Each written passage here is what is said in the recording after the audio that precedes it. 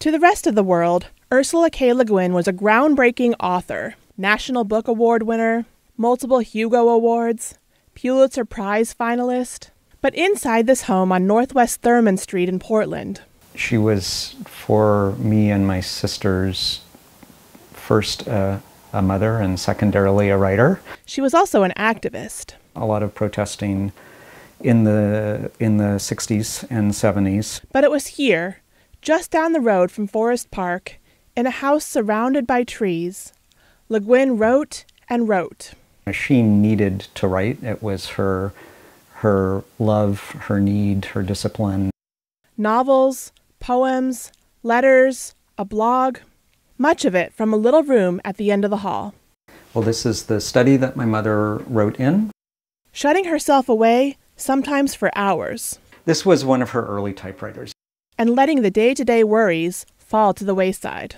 She was, by her own admission, not an amazing housekeeper, and she was very conscious about, not doing the laundry or not getting things perfectly clean if that was going to eat away at her time to practice her craft.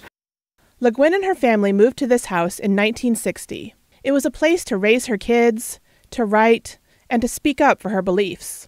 During the Iran-Iraq War, for example, the Oregonian would publish a count of fatalities every day, and she hand wrote out the number in large text and posted it in a window that faces the street here. In 1993, she dedicated a project to her neighborhood, Blue Moon over Thurman Street. Street like a river, lives like fish. Minnow kids flash by, trout souls rise. Everybody's nose upstream. A photo essay chronicling the lives of people living nearby. Come for a walk with us up Thurman and see what's to be seen and listen to some of the voices too. One day soon, this house will be opened up for others to experience the magic that captivated the great Ursula K. Le Guin. We'll have a residency program here for writers from all over the world with an emphasis on writers from the American West. The Le Guin family will be donating the house to Portland nonprofit Literary Arts, who will transform it into a place for writers to work and live. A chance to be away from their day-to-day lives and to live in Portland and to be focused on their work exclusively. Le Guin knew that sometimes you have to set aside the everyday things. She understood that what writers need is a place that is quiet, somewhat private, and separate from the day-to-day fray. She was involved with literary arts for more than 30 years. When the residency opens up, a council made of writers and literary professionals will choose who gets to come here. The writers will get a stipend, and they won't have to complete anything while they're there.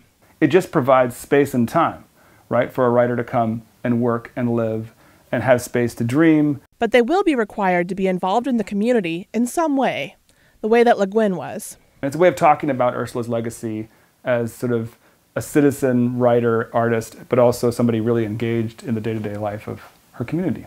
That legacy that her family hopes will live on do the writers who eventually call Thurman Street home. And I do think that houses have spirits, and that spirit, lives in this house, and I hope we can continue to keep it there. Ashley Koch, KGW News. By the way, there's no timeline yet on when the residency is going to open up. Sure sounds great, though. The house still needs some renovations. Literary Arts is raising money for the effort right now. You can donate at literaryarts.org.